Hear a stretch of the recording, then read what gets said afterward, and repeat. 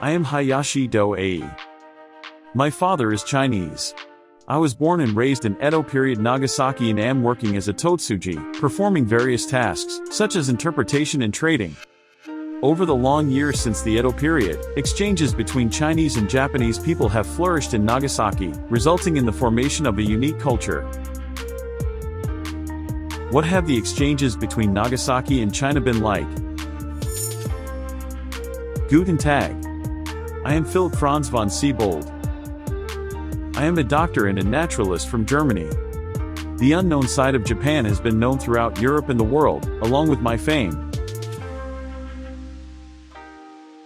I hope that you will gain a vivid picture of global exchanges that have unfolded in Nagasaki. At the Nagasaki Museum of History and Culture, you will become a witness to history. Oh!